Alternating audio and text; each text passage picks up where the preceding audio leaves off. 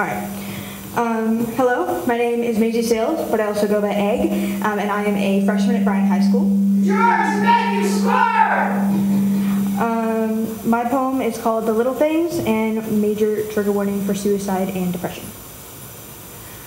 February 15th, 2022, I officially decided to kill myself. I had been bullied for the past year by someone I thought was a friend, and had just gotten into an argument with my parents about my grades or my homework or something.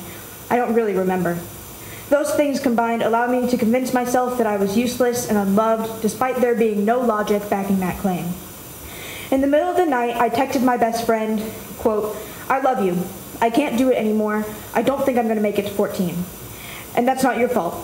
You've done so much for me. You aren't the one that failed me. You're the one that's been there for me. I love you a billion." He managed to talk me off that ledge, and I'm forever grateful that he did.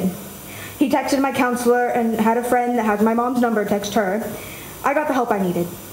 But my favorite thing about that story isn't the fact that Corey got me help or that I was able to work my way up to where I am now. My favorite part is what Corey said to get me off that ledge I was on. He listed reasons for me to live. Not the normal ones I hear everywhere, like, just try one more day, or it's a permanent solution to a temporary problem. He said, and I'm paraphrasing here, don't worry, "Who's going to help me clean the chicken coop? I need a roomie after college. When I have my dramatic runaway phase, whose house am I going to go to? Who's going to help me with my math? You're the only person I feel comfortable around, and the reason I make friends." He went on for a while, but I won't bore you with the more personal ones. He taught me to live for the little things.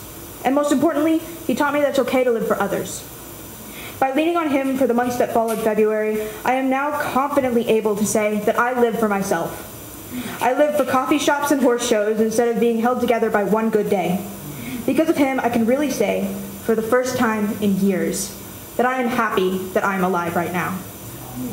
So to Corey and anyone else who has ever helped someone off that ledge, thank you, truly.